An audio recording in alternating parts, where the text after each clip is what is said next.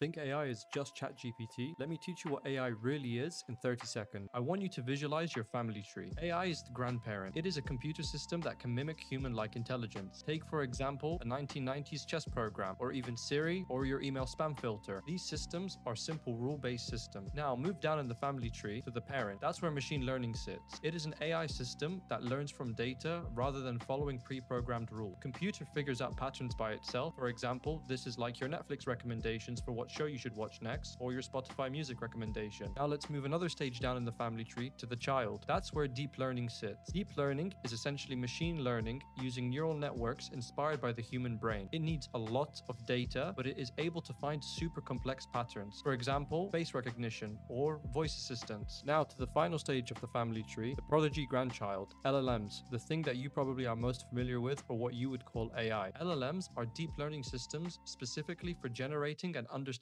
text. They are trained on a massive amount of text data. The examples here, which you would probably all be familiar with, is ChatGPT, Claude, Gemini. Every deep learning system is machine learning, and every machine learning system is AI. But not all AI systems use machine learning or deep learning. So from now on, when someone wants to talk to you about AI, remember to ask them which kind. If you enjoyed this explanation, be sure to follow for more.